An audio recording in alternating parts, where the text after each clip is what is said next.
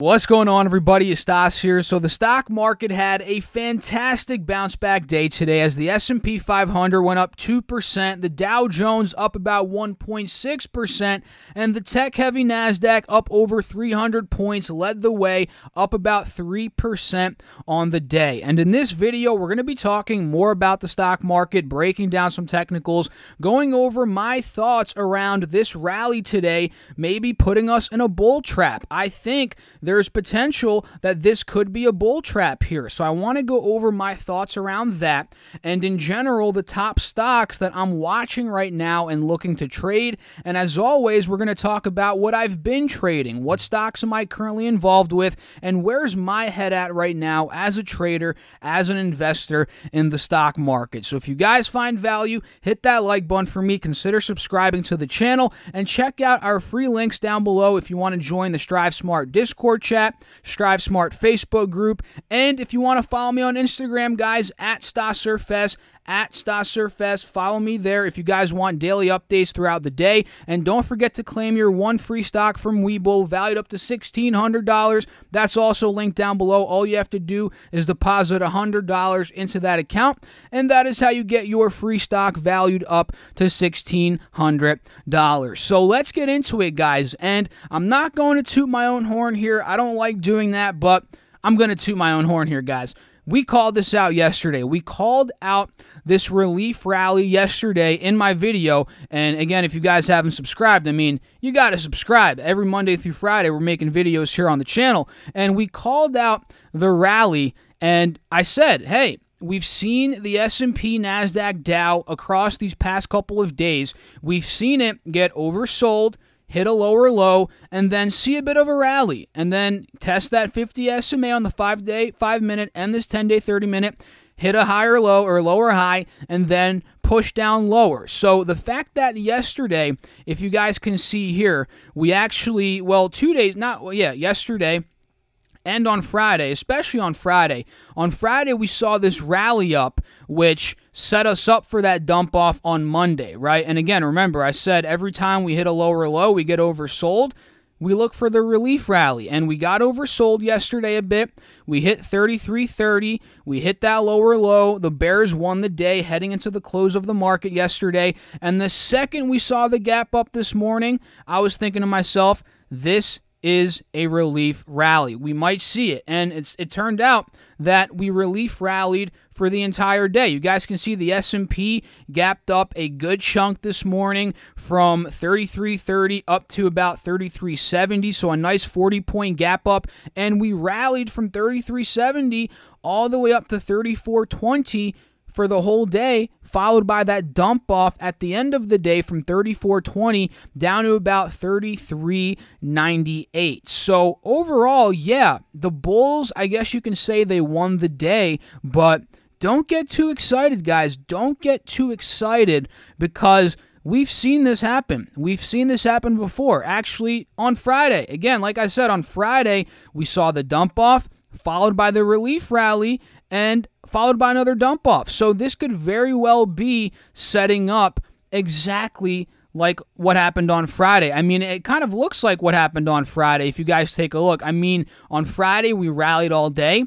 We rallied all day pretty much after that dump off, and we ended up closing on a downswing. And today, we rallied all day, and the S&P closed on a pretty aggressive downswing. And mind you guys, that downswing that we closed on was at a lower high from Friday. We didn't break out of that high from Friday, which is also bearish in my mind. So on the intraday chart, yeah, the bulls won the day, no doubt about it, but if you pull back the layers a bit, you look at some other time frames, it tells a different story. You know, the 5-day, 5-minute tells us, yeah, we broke out of the moving averages. Sure, that is a good sign, but overall, we're still downtrending. The 10-day, 30-minute also tells us that, yeah, we broke out of the 50 SMA, but we didn't take out the highs from Friday, and we did not take out the 180 SMA on the 10-day, 30-minute chart either. So until we break these levels, guys, on this time frame I'm looking at, I think the bears are still in charge in the short term, in the past couple of days. I think they are still in charge at this point in time, and that goes kind of with what I did in my trading today, which we'll get into here in a little bit. I didn't do much because I didn't want to get trapped in this little rally. This could very well be a fake out, and tomorrow we could very well wake up and the S&P's gapping down below 3370 and maybe going back down to test those lows from yesterday being around 3330. And you guys can see it on the Dow. On the Dow, you guys can see the same thing. We failed breaking out of Friday's highs at about 28,300. We actually got rejected at 28,200, which if you guys have been following my channel, this has been a level I've been raving about on the Dow Jones, right, as a very, very critical point. And the fact that the bulls failed breaking out of there today, that's very negative in my opinion. And on this 4-hour chart, you guys can see we got rejected again at 28,200, and that happens to be right where that 50 SMA is on this 4-hour chart. So I'm just saying, guys, the bulls are not in the clear quite yet. Just because the bulls had one strong day today out of the past couple of days, you know, we had 3 straight selling days and we had one strong day today, it doesn't mean that the selling is over. Be careful. This could very well be a bull trap, and quite honestly, I'm leaning more towards it being a bull trap. I'm going to be honest. I think there is potential. We do head lower here in the markets, and hey, I could be 100% wrong, but the way that we closed the day today, especially on this downswing and getting rejected at main resistances, that really solidifies to me that, hey, the selling could continue. And another thing worth noting is, what are the futures going to be looking like in the morning, throughout the night? What are large caps looking like pre-market? Are they gapping down aggressively? Is Apple, Microsoft, Google, you know, Netflix, these big stocks, Amazon, are they gapping down pre-market? Hey, if that happens, we might see an extended sell-off here, a continuation of the sell-off. And when it comes down to the NASDAQ, guys, take a look here. NASDAQ failed to break out of those highs from Friday at about 11,600. We're still trending at around 11,500. That's a double top resistance here, as you guys can see on this intraday chart. We failed breaking 11,500, and I think overall, I mean, the bears are still in charge if we're taking a look here over the past couple of days, right? We can see we're still trending under main moving averages here on the 10-day 30, and until we break, I'd say 11,700, 800, on this 10-day 30-minute chart, which is the high from Friday, and this 180 SMA resistance, right? And honestly, until we break into 12,000, I think the bears are still in charge. And I'd love to know what you guys have to think down below, but that is what the technicals are showing me. This very well could be a bull trap, guys. And if you guys have no idea what a bull trap even is, I've been throwing that word around, that phrase around for today. Well, it is when the market rallies and it sucks in bulls, thinking that the market's going to rally up forever, right, or rally and recover at that point, and then it dumps even lower, pretty much trapping those bulls in their positions. That, in a gist, is what a bull trap is. And again, I'd love to know what you guys think down below when it comes down to the stock market. Are we in a bull trap? Is this a rally that is sustainable? Are we going to go back to all-time highs, or are we going lower? Let me know down below in the comments. And let's talk about now, excuse me guys, little voice crack there. Let's talk about now what happened with me today. What did I personally do? And the truth is, I was pretty quiet and I wasn't doing much early on in the day, quite honestly. I wasn't trading. I'm just holding on to my positions, and that changed until later in the day when, guess what, guys? I bought more Workhorse. I bought more Workhorse on this little breakout here. Let me show you, but take a look. I wasn't doing anything all day until I saw this move here on Workhorse. You can see it's been uptrending. That's no doubt about it. And we saw yesterday it hit $24 almost, sold off today to about $21.70. But what you guys can see is it held this bullish wedge. Take a look. I mean, it was making higher lows at the same time as it was making lower highs. and it was squeezing into that wedge, and I was waiting to see what direction it was going to pick, right? If it were to break under 2250, that would be bearish. I wouldn't get in at that point, but which it did do this. If it were to break 2280, 2290, maybe $23, I was looking to get into Workhorse, and that is exactly what happened. I got in, I put a limit at $23. I got filled. A pretty small position, quite honestly. I didn't go in heavy since I understand Workhorse is up from $16 to where it is now in literally a couple of days. So I added a little bit at $23, and I did it to just get more exposure to the stock in my swing account, right? I wanted to get more exposure to it since I locked in profits yesterday, and the way I'm viewing it here is I'm going to add more to it. I'm going to add more to it and average into the uptrend here and kind of ride the momentum. That's my goal with this stock. And let's say it goes lower, I'd add more to it. And it seems like after hours, guys, Workhorse Group is up to $24.50, which is a very, very strong move considering it closed at $23.60. So it's up over actually about $1 after hours. And at this point, this could be because most likely the contract, whether or not they get 50% of the USPS contract, 100%, so there's hype around that. And we got some news, I believe on LinkedIn, we saw that they hired Workhorse, that is. They hired about 200, 300, I believe assembly workers. I forget exactly their title, but they were hiring people for, I'm assuming, the production, right? For this production coming in, hopefully, right? That's what we're, waiting for as Workhorse investors here from the USPS, and that's a good sign. That's arguably another thing pushing up the stock here. And in terms of new positions, that's all I did today. I added a bit of Workhorse, and I'm still in my other stocks. I'm still in Tesla. I bought Tesla yesterday. And last week, I was buying it, and Tesla's one that went up about 11% today. So very nice rally overall in Tesla today. Very nice bounce back rally, up about $40. But with Tesla, like the overall markets, don't get too excited, guys. This could very well be a bull trap as well. Tesla's still trending under the 50 SMA here on the 1-hour chart, where it got rejected literally on the 4th of September at 430 it got rejected, and it dumped all the way to 310. So be careful. Tesla could very well, if it gets rejected here, it could go from 370 maybe back down to test those 300 lows. That could happen, which is why I didn't add any to it today. I didn't buy any more Tesla. I'm just holding on to it, riding it out, and just letting the trend play itself out. And I'm also still in NVIDIA here, ticker symbol NVDA, in at about $519, and this one did very well today, up 6%, up $32, still holding on to NVIDIA here, not selling, not adding, just simply holding. I think it's a hold in my opinion.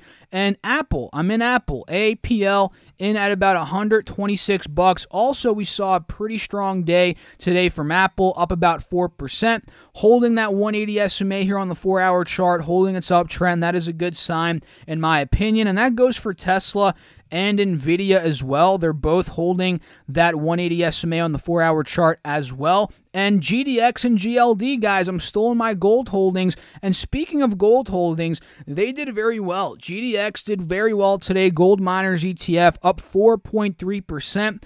And I'm finally back in the green on this ETF. I got in at 42.30. I don't even remember when. Was it like 2 weeks ago or something? Recently. I mean, yeah, it was obviously recently, but it's been about 2 weeks since I've been in this position. I was red a little bit in it, but like I've been saying in the videos, I'm not looking to sell it. I'm just looking to hold on to it as a hedge here to have some exposure to gold stocks. And GLD is another one I'm in, which is an ETF that strictly tracks the price of gold, right? It's not a miner, but it just tracks the price of gold. So it's a good way to expose yourself there. And this one went up 1%. Up about $2 on the day today. So overall, that's what I'm involved with. Those are some stocks I'm in. I'd love to know what you guys are doing down below in the comments. Do not be shy. Let me know. And while you're at it, also, don't forget to follow me on Instagram at StasserFest, our Discord chat. Join it. It's free, and our Facebook group is also free, linked down below in the description box. So, earnings reports. We had Slack yesterday report, ticker symbol WORK, WORK, and they got decimated, guys. Down 14% today. They reported EPS of 0 cents, so just straight up zero, versus the negative 3 cents estimated, so they beat on EPS. Revenue came in at $216 million versus $209 million, so they beat on EPS, they beat on revenue, and the company reported a net loss of $73 million, significant progress from the year-ago quarter when it lost, get this, guys, $360 million.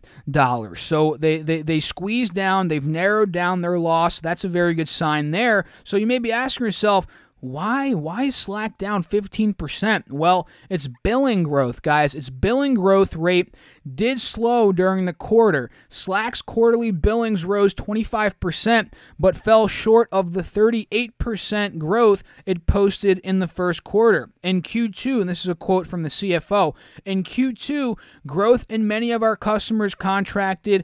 Actually, no, I read that wrong. In Q2, growth in many of our customers contracted, meaning it slowed down, it shrunk a little bit, or flattened versus normal seasonal trends. In August, growth began to trend at more typical seasonal levels, said CFO Alan Shim. And in my opinion, guys, this disappointed investors, Wall Street traders, pretty much everybody across the board. They did not get the growth that was expected. And you would think that, hey, during this time period, people are working from home, more online culture, whatever. You'd think Slack would do well and grow more and progress more than what analysts thought, but they didn't. They didn't grow that. The billings came up pretty short, disappointed, and the stock tanked. So am I buying it here? No, but I think it's worth watching, maybe for a bounce back play, maybe if it holds somehow $20, $22, but I'm thinking it's a falling knife at this point. I'm going to let it rock and ride for a little bit before I end up getting in, if I ever end up getting in. But I figured, yeah, I'll let you guys know what's going on there with Slack, and it's not looking too good. GameStop is another one here, GME. They also reported just now, they reported EPS of $1.40 in the red, so negative $1.40 versus negative $1.13. So they missed on EPS, and revenue missed as well. $942 million came in versus the $1.02 billion expected, and comparable store sales fell 12.7%. So pretty abysmal earnings there for GameStop. It's down from about $9, its peak from early September, down to about $6.60 now. So it's trimmed a solid 20 to 25%. And the truth is, guys, I'm not the biggest fan of GameStop as an investment. Maybe as a trade, I think it could make for a good trade, but you guys have to understand it. And if you guys are gamers, you know this. A lot of people are just buying their games online these days. And with these new systems coming out, I know the Xbox has two different ones. One has a disc slot, the other one doesn't. If people buy the one that doesn't more and they just buy the games online, that's literally, that's literally kicking GameStop out of business. You got to realize that, and I don't know if it's going to happen this year, 5 years, 10 years, whatever, but you guys have to realize this is kind of like Blockbuster and Netflix. Blockbuster had all of those movies. I remember going there as a kid. I'd love going to Blockbuster with my family, picking out the DVDs, the VHS, whatever, and going back home and watching it. That'd be a blast, right? And that's the same thing with GameStop. I'd love to go and buy the games and go home and play the games. That would be so fun for me. But the truth is, it's not like that anymore. We had Netflix come in, take out Blockbuster, since you can simply stay at home, stream, and Disney Plus, same thing, stay at home, stream, do whatever you want. And now you don't even have to leave the house. You can just download the game. You don't have to go to GameStop anymore, and it downloads in however long, and you can play. So I think in the new age we're in, and especially with all these young kids growing up, that all they know is online, buying online and not going in store. I think GameStop might whittle away here, and I'd love to know what you guys have to think down below, but that's just my honest opinion. And Peloton and Oracle are two other companies to keep an eye out here on. They didn't report earnings quite yet. I think Peloton's tomorrow. And Peloton, by the way, guys, a lot of analysts jacked up their price targets and rated this thing up. I don't know if they rated it a buy, but they jacked up their price targets. So that's a good sign. I mean, that ended up pushing the stock up today, no doubt about it, ahead of earnings. We actually just hit an all-time high. So in terms of hopping into Peloton now, I think it's too late. It's too risky, but I'm still going to be watching the earnings, no doubt about it. Same thing with Oracle, ticker symbol ORCL. They're reporting, I think, let me double check. It might be tomorrow. It might be on Friday. Let me check out for you guys. It's tomorrow. So tomorrow they're reporting after hours. So tomorrow's going to be interesting. We have Oracle and we have good old Peloton. And then we're going to have to talk about some other stocks, guys, because those are the only earnings that we're looking at for the rest of this week, at least for me. And I'd love to know what you guys are doing, again, down below. Don't be shy. Drop that comment. And TQQQ, let's get into some other stocks ETFs here. And I don't talk about leveraged ETFs that much anymore. I used to back a couple months ago when the market was crazy, volatile, up and down, because like I said, guys, yesterday, when the markets get volatile, the VIX goes up. It gets a bit harder to day trade, or a swing trade rather, but it's better for the day traders. So TQQQ, SQQQ, and a bunch of leveraged ETFs, they're meant for day trading, right? So at this point, as the market's moving up and down pretty aggressively, we're starting to see those swings again. I'm watching TQQQ, which is an ETF here that goes up whenever the NASDAQ is going up, or you can just look at QQQ, right? So if QQQ is going up, TQQQ is going up at a 3x rate. So it's kind of a 3x leverage ETF here, and you guys can see it for yourselves. TQQQ is up about 9% as the NASDAQ was up about 3%. So this could be a leveraged way to day trade the NASDAQ, and there's potential for this maybe back up to 140, 150, depending on what the NASDAQ does. And a quick disclaimer here, guys. Always do your own research when trading. That's number one. And leveraged ETFs, they're nothing to mess with. These are very dangerous. They're meant for intermediate to advanced traders, in my opinion. And I would not mess with them if I was a beginner. And that's just my honest advice. But trade at your own, Trade at your own risk, as always, and yeah, approach with caution. But TQQQ is a great way to leverage your money here on the NASDAQ and QQQ. And the flip side of it is SQQQ, right? This goes up whenever the NASDAQ is going down. So let's say you think we're in a bull trap right now, we're going lower. You're like, I think we're going lower. No doubt about it. You can end up buying SQQQ, and you guys can see it was down about 9% today. And who knows, if the NASDAQ dumps again, we could end up seeing a move back up to the high 20s, maybe $30 on this ETF, and that could be a massive, massive money maker. And another disclaimer with these ETFs, guys, is they're only meant to be day traded. They're not meant to be swing traded. I would not recommend you buying and holding for a long time. That's not the purpose of these whatsoever, and you can read that in the prospectus of these ETFs. It literally says they're only meant for day trading. Do not hold them. They are not long-term investments. So now that I got that out of the way, let's go into some other stocks here. DKNG is one interesting, in my opinion, one worth watching as we're getting into football season here, as NFL is kicking off on Thursday, and this was up 9%, 9.1% today to be exact. And I don't know if anything huge came out, but it could just be in anticipation of the NFL, of more people sports betting and so forth, right?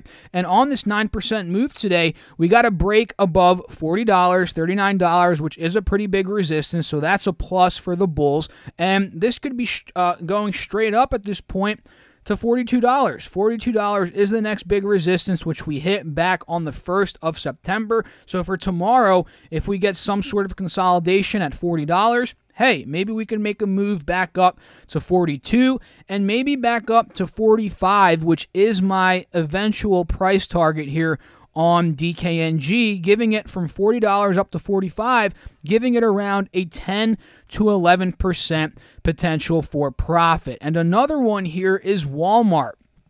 Ticker symbol WMT. Walmart down about 12 bucks off its highs. Seen a pretty nice correction like all the other stocks for the most part in the stock market. Down about 7-8% from its highs. And you guys can see, yeah, it's still downtrending in the short term. It could very well be a bull trap, kind of like the other stocks indexes we talked about in this video. So don't rush into it. Be careful, but if it does break out of, let's say, 140, 142, we start to get back to the mid-140s. This could go back up to 150. I think there is some potential with Walmart here.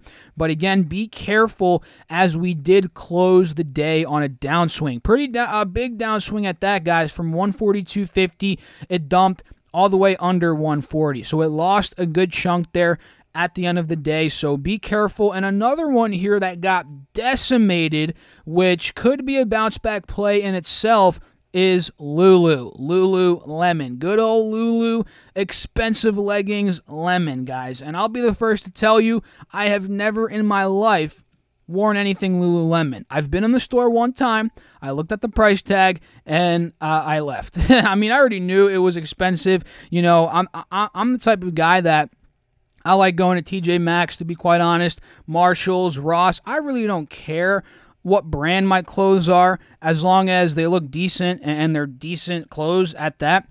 And for me, spending $150 on clothes for a pair of leggings, shorts, a headband that's like $70, for me, it's not worth it, right? So right off the bat, I got that out of the way. I'm sure many of you guys could agree. But one thing I can say is, it's very good quality clothing. It's very good quality clothing. And you got to ask yourself, what do you value more? Do you value the clothing or do you value the money? And that's how you make your decision on whether you like Lululemon's products, you want to buy them, or whatever. And that goes for any luxury product out there, you know, whether it's, I don't know, anything, right? Anything. You have to ask yourself, is it worth this money, or would I rather want the cash? And for me, I'd rather have the cash, but the stock is a different story. The stock could move wildly regardless of how much the shorts are, the sweatpants, the headbands, whatever. The stock could do whatever it wants, and in that case, I'm looking to trade it, right? We got a 7% move to the downside today. That could be a bit overreacting. And overall, I mean, it got frothy, one could argue, at $400, so this sell-off was warranted, and the earnings weren't that bad, which kind of surprises me, and I have to dig a bit deeper into it, but the EPS came in at 74 cents, so a nice profit there versus 55 cents estimated, and revenue came in at $903 million versus $842 million, so a double beat there, but Lulu is down 8%. It's down 8%. So there's got to be one thing here I'm missing. And again, let me know in the comments if you guys have any insight. But there's some selling. There's some selling. And we have some mixed ratings here from analysts. We have a strong buy rating here, a neutral rating here. We have an overweight rating here. So it's going to be interesting what happens with Lulu. But for me, again, guys, I'm not rushing into it, and this very well could still go, it could very well go to lower. It could go lower, and 320 does seem like it's holding, which I wrote in the chat today, 315, 320. Watch out for that, since this is an old resistance stemming back from the beginning of June all the way up to the middle of July, right around 325. That was a resistance, so now we're holding it. So this could be where we rally, but overall, we're still downtrending on this hourly chart. And hey, who's to say we don't go lower? And if we break 315, we could go a lot lower, 315, 320, that general area. So Lululemon, the products are a bit overpriced for me. I'm not too crazy about spending that kind of money. I'd rather just go to Marshalls, TJ Maxx, whatever. But either way, the stock could be an opportunity here, on decent earnings and an overreaction. Let's see what happens there. And another one is Nicola. I was about to say Nicola, guys. Nicola. It's Nicola. Oh, my God. It's Nicola, guys. It's NKLA here. it went down 15%. And yesterday they announced a merger with, what was it, GM, $2 billion. They're selling about 50 million shares of the stock, and they're going to build the Badger with GM, and the Badger is one of their electric pickup truck. So that ended up shooting the stock up 50%, but today it came back to reality a bit, 15%, and this is a good sign. This is a very good sign, especially as me being a person wanting to get into this as a trade, right? I said yesterday, I'm not looking to get into it as an investment, but as a trade on any pull down, I'd be interested. And hey, we got that pull down today, 15%. Now, all I want to see is some consolidation. Do we hold 40? Do we go back to the mid 40s? Do we hold this 50 SMA, 180 SMA on the 4-hour chart? If so, that could confirm the continuation of the rally. And hey, we could end up getting into a position on Nikola. So 2 more here. Netflix and Square. So Netflix is looking pretty interesting here.